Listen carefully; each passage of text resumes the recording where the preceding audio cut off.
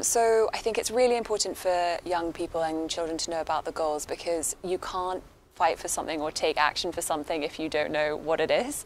Also, we have the deadline of the year 2030 for the goals to be achieved, and they're an incredibly ambitious plan. So for them to be achieved, we need to get everyone involved, and currently 40% of the world is under the age of 24. So there's a huge demographic, and if we can tap into them and get them to know about the goals, then they can make them a success.